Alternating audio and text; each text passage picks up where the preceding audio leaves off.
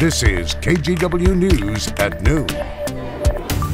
Should Portland State University disarm campus police?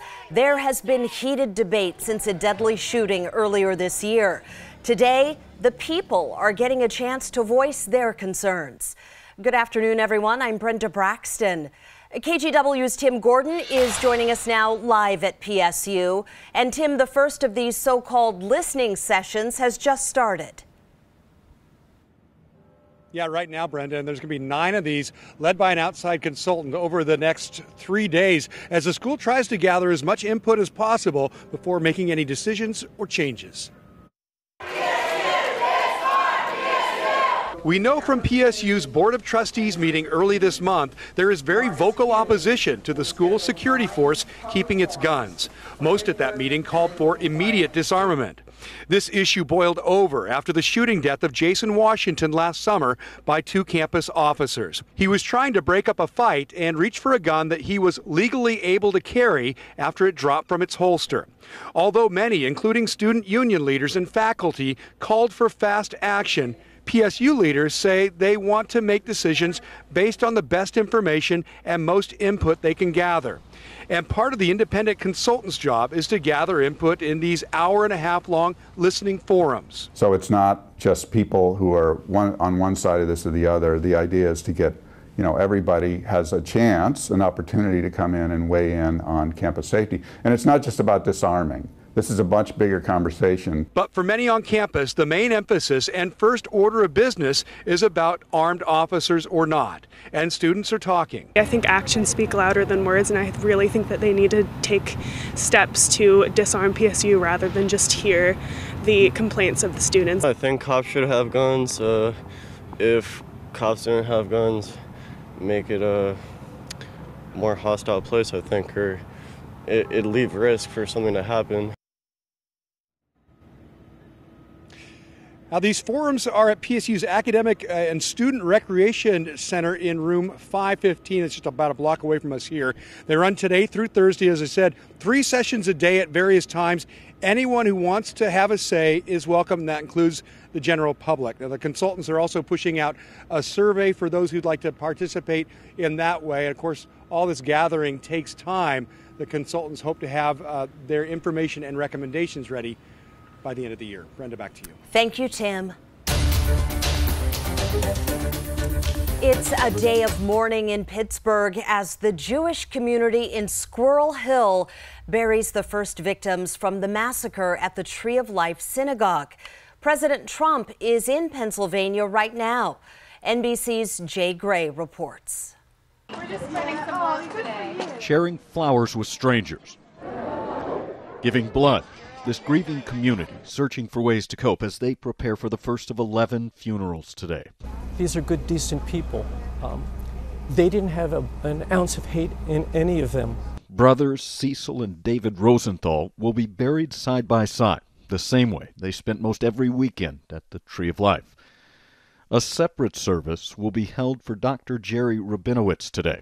Survivors gathering to honor their friends. Bang, bang, bang. Afraid that the next shot I hear will be a bullet in my back. Some, though, still unable to shake the horror of the attack.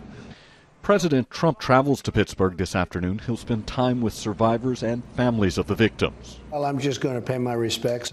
He comes at a time when the pain and emotions, for many, are still raw. Leaders of Behind the Ark, a progressive Jewish group, publishing an open letter saying he's not welcome until he denounces white nationalism and stops targeting minorities in his rhetoric and policies.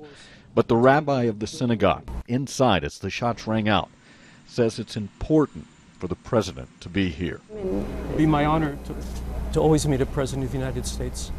And we turn to the leaders of our country. As they struggle to deal with the attack on their faith. Jay Gray, NBC News, Pittsburgh.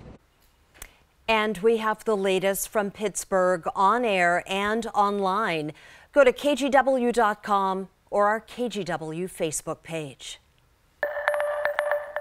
New developments in a homicide case near Camp Numanu north of Sandy.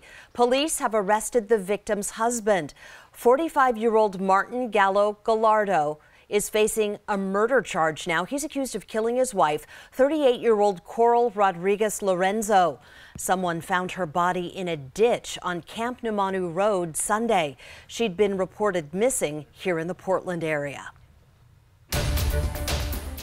Well, it's confirmed a tornado touched down in Forest Grove yesterday afternoon. It's now the third one in Oregon this week. This morning, meteorologists from the National Weather Service were out looking at the damage. Christine Pitawanich caught up with them in Forest Grove and joins us live. So, Christine, what convinced them this was a tornado? Brenda, they took in a lot of factors into account, but mainly they talked about the damage they saw to this greenhouse. You can see the twisted metal here. We're at a nursery in Forest Grove that also serves as home base for a construction company. The meteorologists I spoke with tell me they also rely on witness statements. And today we spoke with one man who saw the funnel cloud and dark skies. He described the chaotic experience.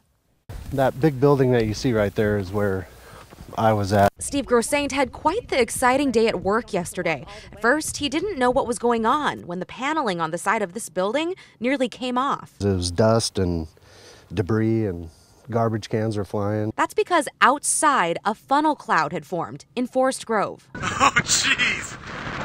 I was trying to get hit by something. Oh my gosh, look at all the leaves sucked in. Holy crap. This video sent to us by a viewer. Grossaint says he saw the same thing when he finally came outside. It was just black over there.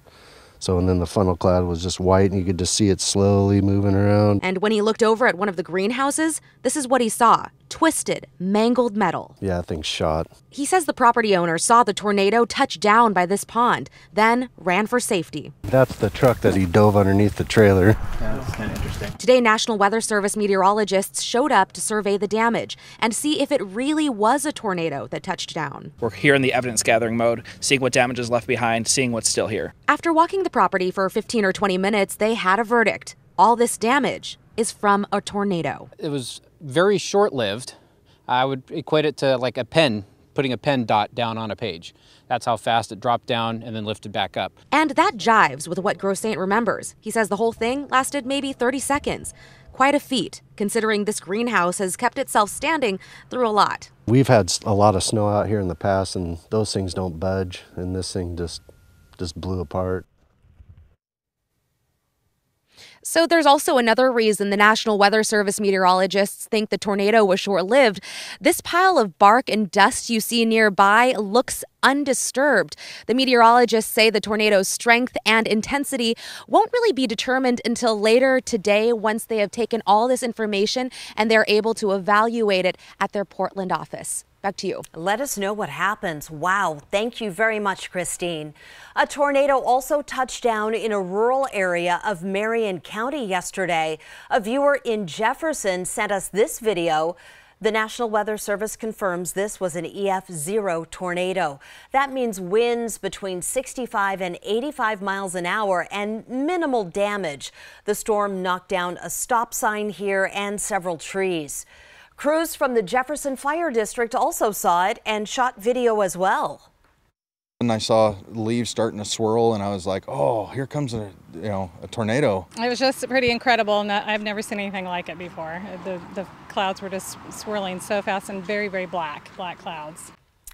Fire crews drove around Jefferson to make sure people were safe, and they were. No one was hurt during the storm. Okay, the big weather issue this morning was fog. Look at that video showing what people faced as they drove into work.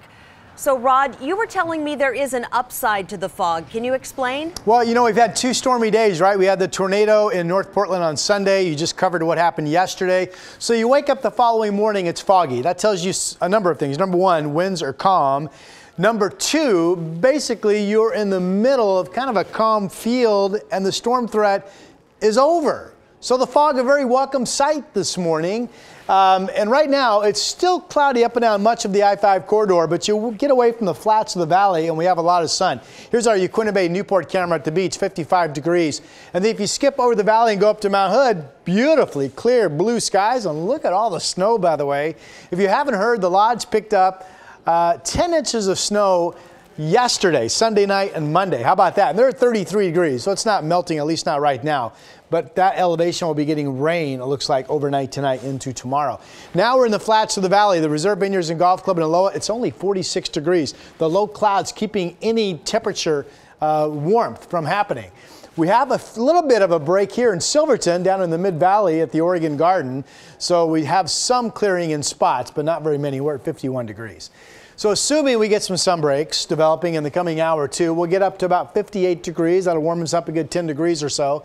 And then we'll cloud up going into early evening. Once we get past 7, we'll be looking for a push of steady rain. We'll track that into your trick-or-treat hours coming up in just a bit. And real quick, Brenda, remember that Forest Grove video where you could see the dark spinning funnel cloud? Yep. And it looked like it wasn't really touching the ground. That's a reminder, you can't always visually see the actual tornado touching the ground. Just because you don't see the entire dark column all the way down low doesn't mean you don't have that vortex of spinning air. That could have been the case in Forest Grove. Most definitely, Rod. Thank you for all the info.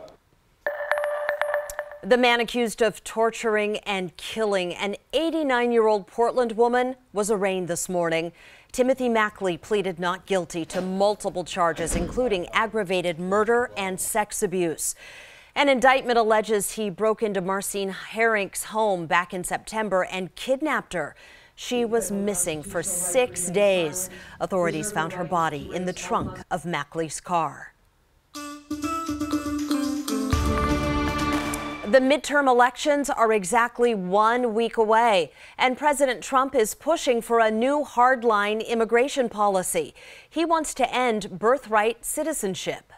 Yes, we're the only country in the world where a person comes in, has a baby, and the baby is essentially a citizen of the United States for 85 years with all of those benefits. It's ridiculous. It's ridiculous. And it has to end. He made that comment on Axios on HBO, saying he'll sign an executive order changing the 14th Amendment. President Trump wants to get rid of the clause that guarantees citizenship to children born in the U.S. The question today is, can he actually do that? Most constitutional scholars say no, but the president says his lawyers believe he can. Expect any move by the White House to face huge legal challenges.